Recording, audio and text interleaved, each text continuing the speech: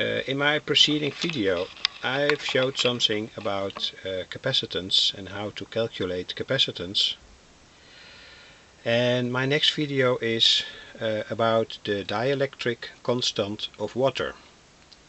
Here you see a glass of water, and my experiment is that I'm going to make a capacitor into this glass of water, and I do this by means of these two plates. This is one copper plate, here you see the other one, and I'm going to hang them into the water.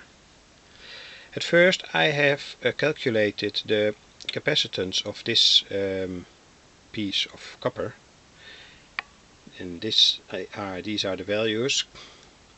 It's 8.4 square centimeter, and when we presume that water has a dielectric constant of 76, it's from my book, the two plates in water with 2 centimeters in between should have a capacitance of 28 picofarad. And this capacitance comes parallel to here the tank circuit that is showed here, and that means that in practice the frequency has to go down.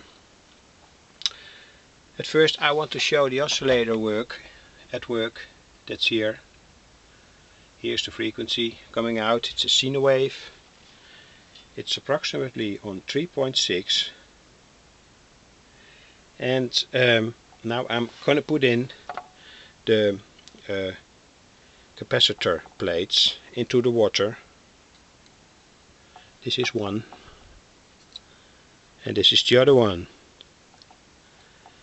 What we see now is that the oscillation stops totally, and I've made this video because of the reason that many people on YouTube are searching for the resonance frequency of water and making capacitors into a can with water or so.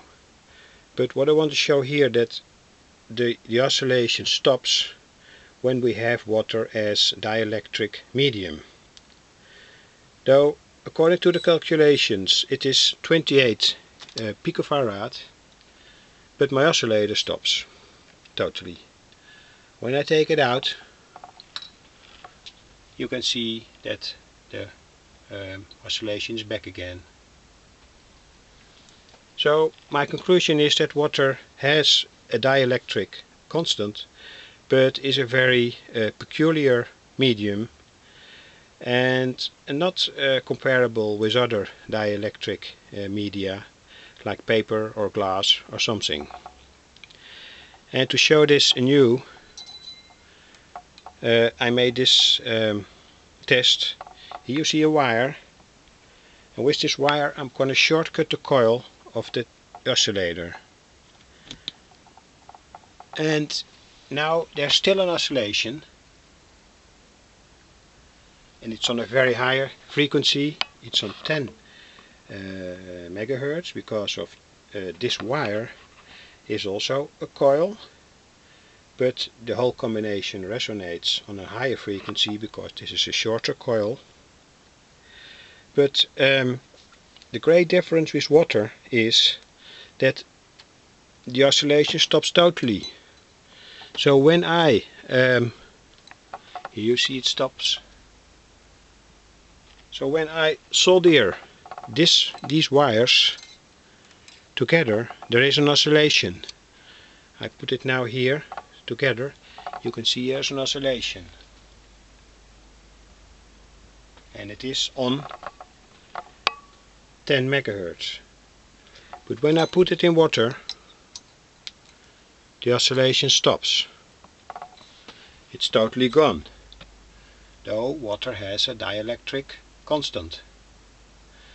So my conclusion is again that water is a peculiar element for all these kinds of experiments in which people try to find the oscillation frequency of water, and my presumption is that there is no oscillation frequency of water. I wish you luck.